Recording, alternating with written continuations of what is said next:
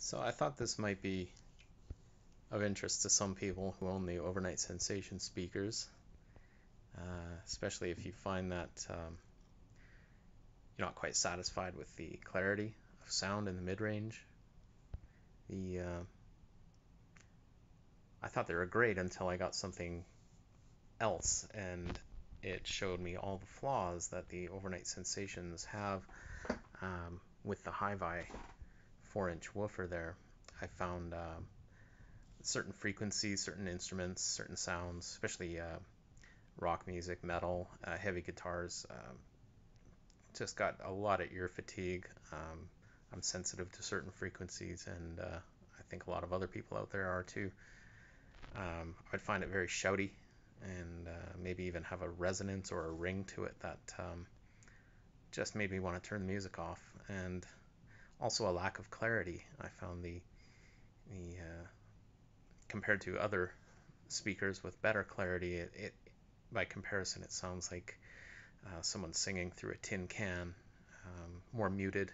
Certain instruments like flute, if with a clearer speaker, you can hear, a little more breathiness on the flutes. Guitars, you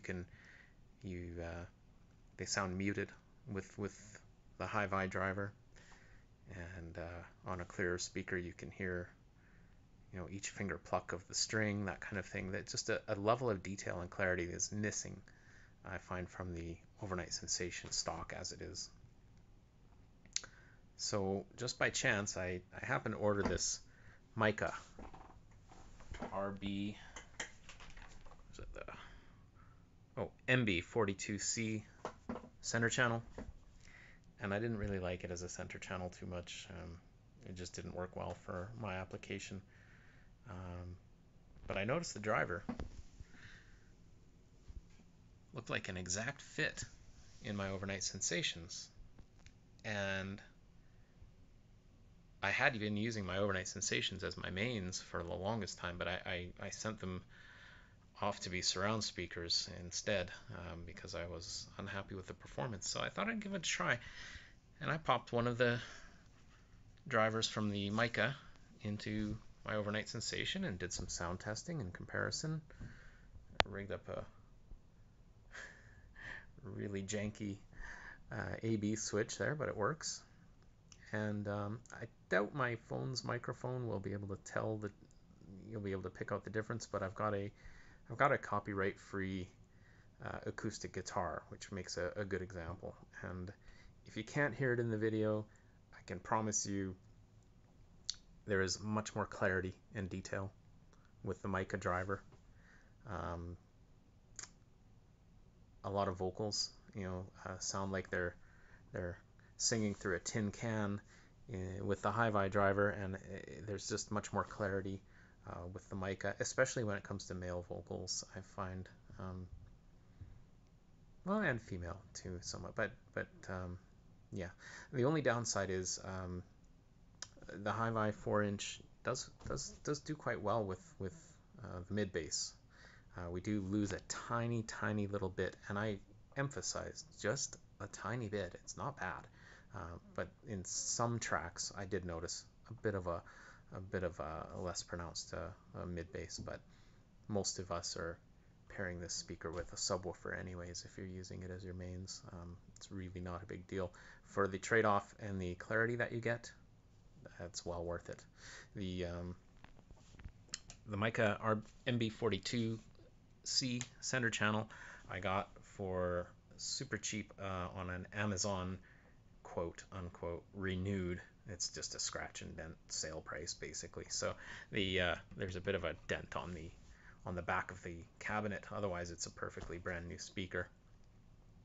And I'm just gonna gut it and grab the two drivers off of it anyways, because it works out to $25 Canadian per driver. That's a cheap upgrade for the overnight sensations there. So I'm going to put a gasket on there and swap them both over and put them back on my mains for a while and see what I think. But here's a little sound comparison if you want to have a listen. Like I said, I'm just using a crappy mic that's built into my phone here, so I don't expect stellar results, but it is mid-range, so maybe you'll be able to tell. Anyways, here we go. I'll switch to one back and forth every few seconds or so.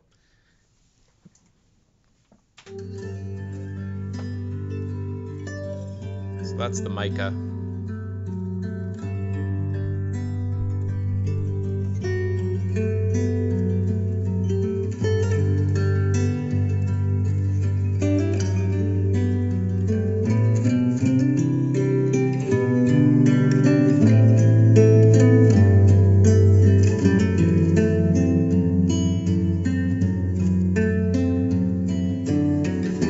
Then I'll switch to the high-vi.